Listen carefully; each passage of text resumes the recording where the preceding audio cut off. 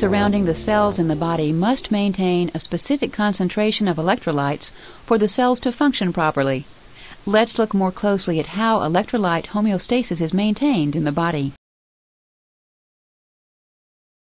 Your goals for learning are to recognize that electrolytes must be maintained in a narrow concentration range in order for cells to function properly.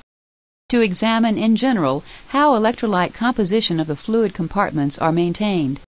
To learn the importance of sodium, potassium, and calcium homeostasis. To learn the consequences of disturbances of sodium, potassium, and calcium homeostasis. To examine how fluid movement is regulated in the body. Here's what you need to know. How ADH, aldosterone, and the sympathetic nervous system work to maintain fluid homeostasis. The principles of colloid osmotic pressure and hydrostatic pressure. The function of the nephron. To see definitions of terms, click the bold red words.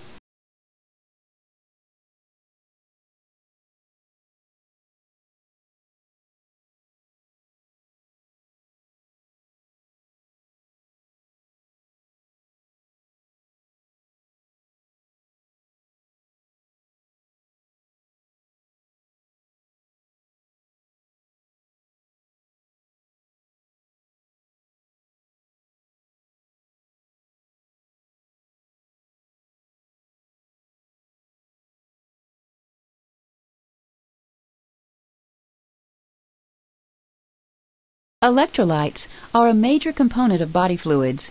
They enter the body in the food we eat and the beverages we drink. Drag the milkshake to the figure's mouth to see how electrolytes enter and leave the body.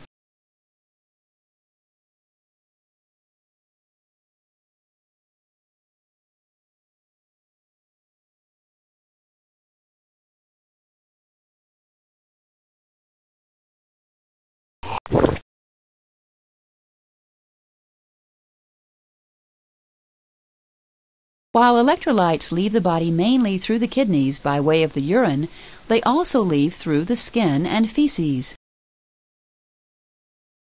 Severe vomiting and diarrhea can cause a loss of both water and electrolytes from the body, resulting in both water and electrolyte imbalances.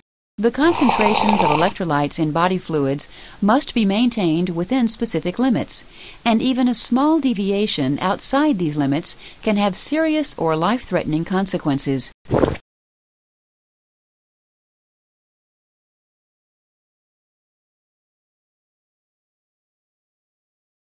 In this topic, we will concentrate on the three most clinically significant electrolytes: sodium ions, potassium ions, and calcium ions.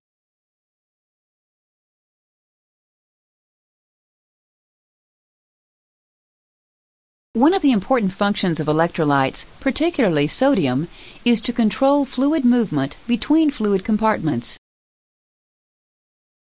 The movement of fluid across the cell membrane differs from the movement of fluid between the interstitial compartment and plasma.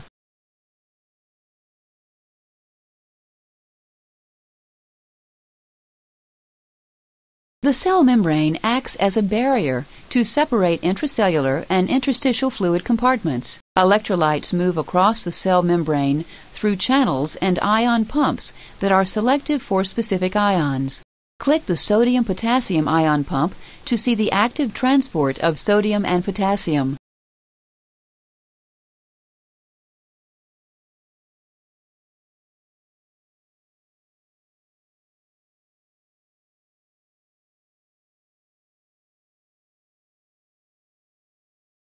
Ion pumps in the membrane help ions to move against their concentration gradient from an area of lower concentration to an area of higher concentration. These pumps require an input of energy in the form of ATP.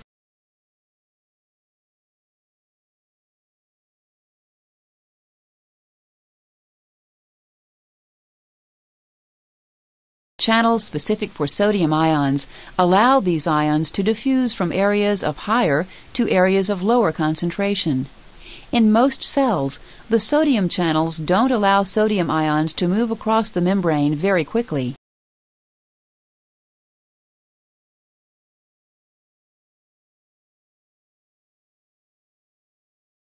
The channels specific for potassium ions allow these ions to move across the membrane fairly quickly from areas of higher to areas of lower concentration. Differences in ion concentration between intracellular and interstitial fluids are caused by these selective ion channels and ion pumps in the cell membrane.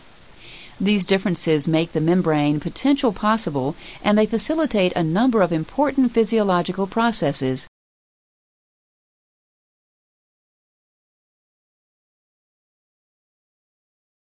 We have seen how ions move across the cell membrane. Now let's show water movement across the membrane. The cell membrane is freely permeable to water, which moves from the area of higher water concentration to lower water concentration. Now, click the interstitial compartment to add more sodium to the interstitial fluid.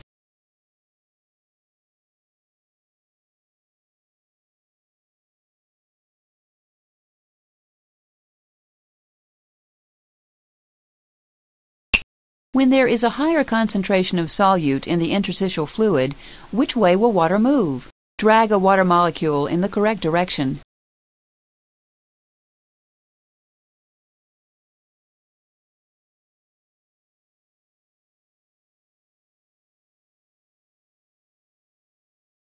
We've seen how water moves between the intracellular and interstitial fluid compartments. Fluid movement between the interstitial compartment and plasma is quite different from the movement between the interstitial compartment and intracellular compartment. Click an endothelial cell to see how fluids move between plasma and interstitial fluid.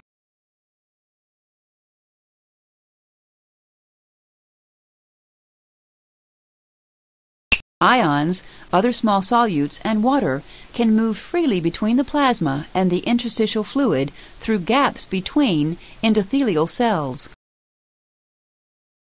In most cases, proteins are too big to leave the capillaries. Proteins that do escape from the blood capillaries are removed by the lymph capillaries and are moved back into the plasma by way of the lymph.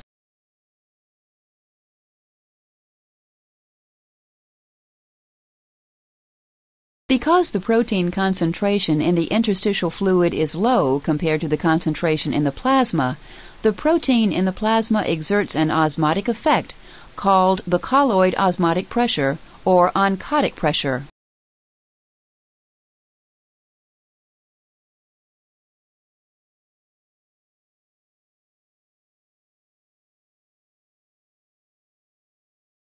Click the arrow representing the fluid movement that results from this osmotic effect. Remember that the increased protein concentration in the plasma pulls fluid into the plasma. The protein exerts an osmotic effect, and water will move from the interstitial fluid into the plasma.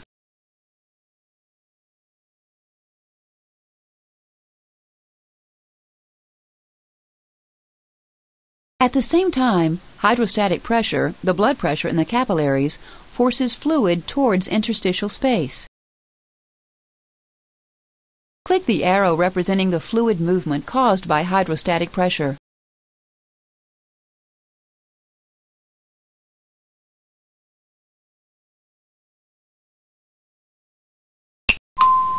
Yes, fluid will move from the plasma to the interstitial fluid. The protein exerts an osmotic effect, and water will move from the interstitial fluid into the plasma.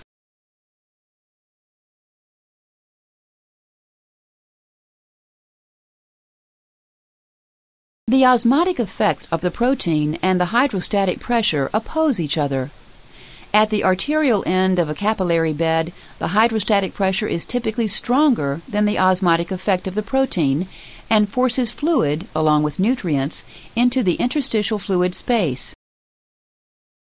At the venous end of a capillary bed, the osmotic effect of the protein is greater than the hydrostatic pressure, and there is a net movement of fluid containing carbon dioxide and wastes into the plasma. This exchange of fluids between the interstitial space and plasma is called bulk flow.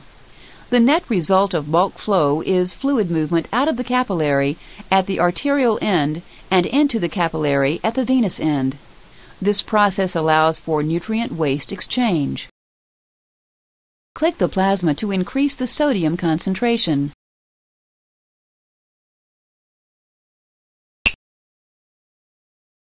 What would happen to the concentration of sodium ions in the interstitial fluid? Sodium would move into the interstitial fluid, followed by water.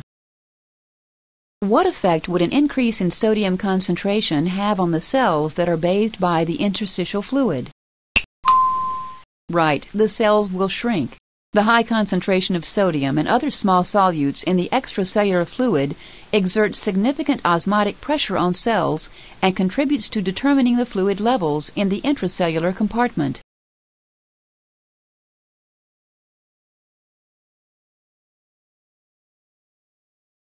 Edema is an accumulation of fluid in the interstitial compartment and can occur either locally, in a specific area of the body, or generally throughout the body. Although edema first appears to be a disturbance of water levels in the body, in many cases it occurs as a result of electrolyte imbalance. A lack of plasma protein commonly causes edema. Let's look at 4 causes of edema: decreased colloid osmotic pressure, increased hydrostatic pressure, increased capillary permeability, and lymphatic obstruction.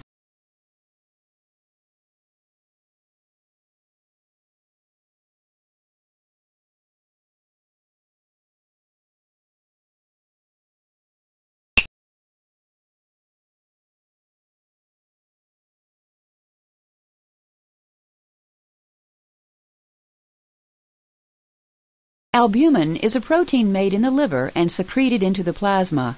Like other proteins, it has an abundance of negative charge. Proteins exert an osmotic effect on plasma, which, as you remember, is called colloid osmotic pressure.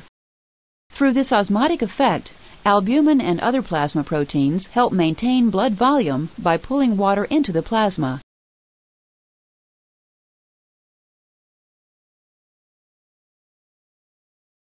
In the presence of liver disease, the synthesis of plasma proteins, including albumin, decreases. What will happen to colloid osmotic pressure?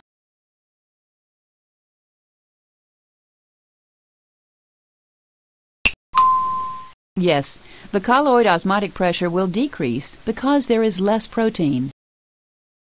In which direction will water move? Remember that if there is less protein in the plasma, less water would move into the plasma. Because protein synthesis is decreased, plasma colloid osmotic pressure decreases. While fluid moves out of the plasma into the interstitial compartment,